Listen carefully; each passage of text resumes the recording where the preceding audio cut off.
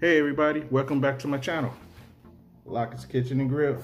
And today we're going to be doing a Mississippi pot roast with a twist. And today we're going to be putting it on a sandwich, hoagie.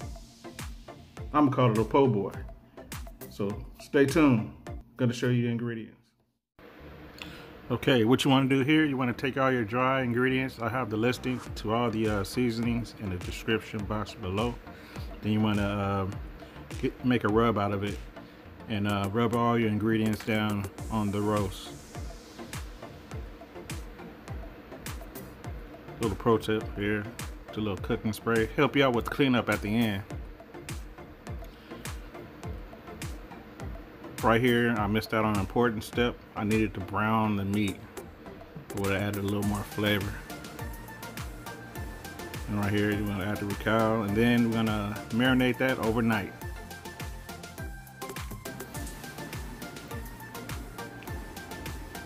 So this right here is at the 7-hour mark, and the meat is just falling apart.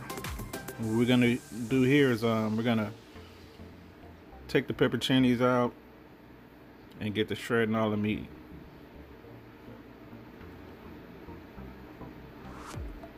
And the house is smelling real good at that point.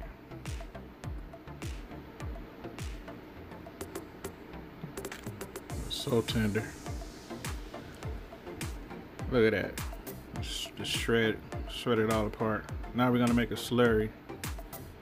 We wanna thicken it up, and then we're gonna turn the heat on high. Look at that. You think those are good right out the jar, but when they're cooked, they're even better. So like I said, we're gonna turn the crock pot to high. I'm gonna cook it for the last hour or so to thicken up. You don't have to do this, you can just get a strainer, but I like to make a little gravy out of that. Why not? All the flavor is in that juice. So why not make use of it?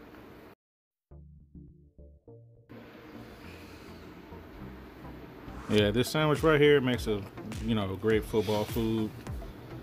Cut it into slices, share with your friends.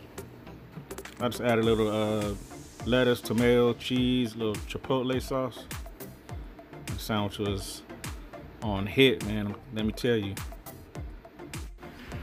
You guys got to try this sandwich. Until next time, like, share, and subscribe. See y'all around on the next video. Lockett's Kitchen and Grill.